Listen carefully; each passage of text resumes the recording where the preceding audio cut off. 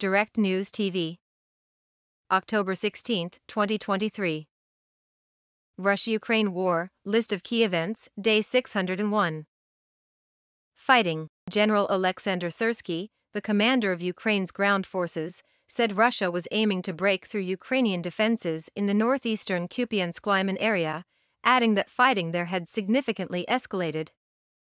Russian Defense Minister Sergei Shoigu told President Vladimir Putin that the Russian army was continuing its military operations in Ukraine in areas where it could improve its position. Russia launched 5 missiles and 12 kamikaze drones at Ukraine. Ukraine's Air Force said it shot down 2 of the missiles, which targeted northern and eastern regions, and 11 of the drones, which were launched in several directions but with a particular focus on western Ukraine. Philip Pronin, the governor of the eastern region of Poltava, said the area had been attacked by drones and missiles and that 3 civilians were injured and sent to hospital. Artillery shelling and air attacks also hit the Zaporizhia region, damaging several residential buildings and injuring 1 elderly woman, the governor there said. A group of about 200 relatives of Ukrainian soldiers missing in action or taken prisoner held a protest in Kiev's Independence Square, accusing President Volodymyr Zelensky and the country's military leadership of failing to help them.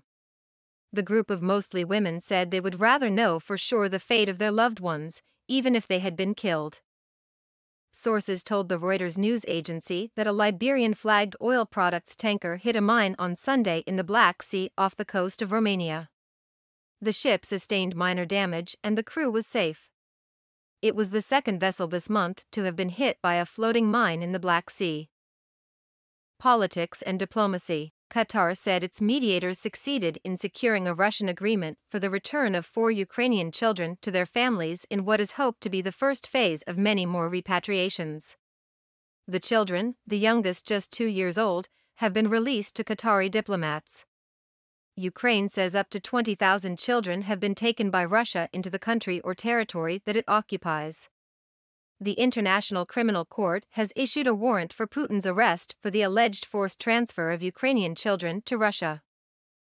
U.S. Treasury Secretary Janet Yellen said support for Ukraine remained a top priority for the United States and that the administration of President Joe Biden was committed to supporting Ukraine for as long as it takes. Yellen said officials would fight to ensure a bipartisan majority in the U.S. Congress enacted robust and uninterrupted assistance for the country. German Finance Minister Christian Lindner said the U.S.'s role was indispensable in meeting Ukraine's financial needs. The transatlantic partnership is of paramount importance for Europe as a whole, not only in economic terms, but especially because of our shared values, Lindner said at a meeting in Luxembourg.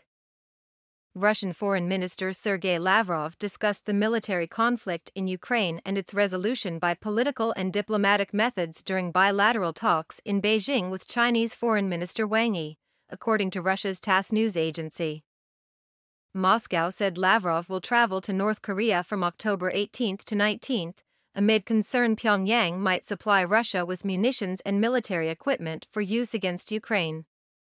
Vladimir Yermakov, head of the Russian Foreign Ministry's Non-Proliferation and Arms Control Department, said the planned withdrawal of its ratification of the Comprehensive Test Ban Treaty, CTBT, banning nuclear tests does not mean that it intends to conduct such a test.